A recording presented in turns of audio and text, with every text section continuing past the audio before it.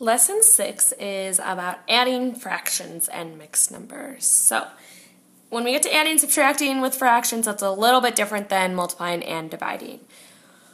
So, going through the steps, the first thing that I recommend doing is to rewrite the problem vertically so that our fractions line up and our whole numbers line up.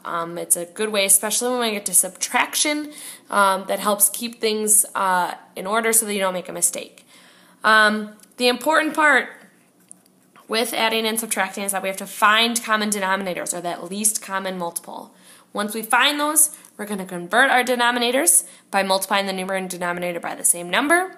Once we've converted, add the fractions, where you're just adding the numerators, not the denominators, add the whole numbers, and then simplify if necessary. So first example, 15 and 3/4 plus 8 and 1/6.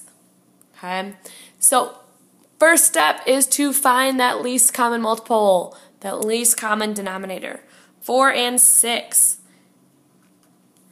You realize that the smallest number that they both multiply into is 12. Okay, so I've got my problem that I'm rewriting vertically to start off with. I've got 15 and 3/4 plus 8 and 1/6. But now I need to rewrite the problem with the same common denominator. So my whole numbers stay the same, but my denominators are going to become 12. So the 8 stays the same, but we're going to change the denominator to 12. So what I have to do is I have to multiply it by something to get to 12.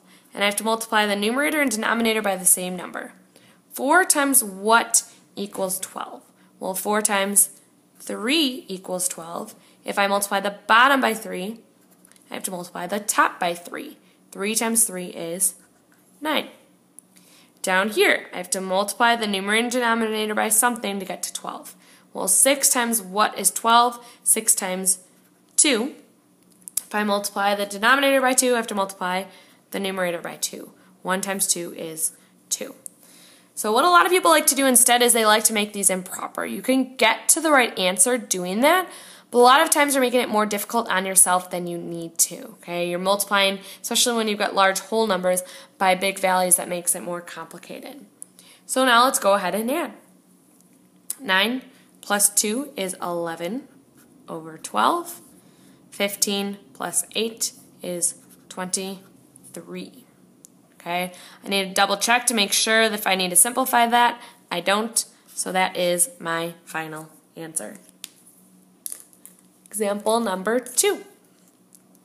We've got 5 and 5/8 plus 11 and 2/7.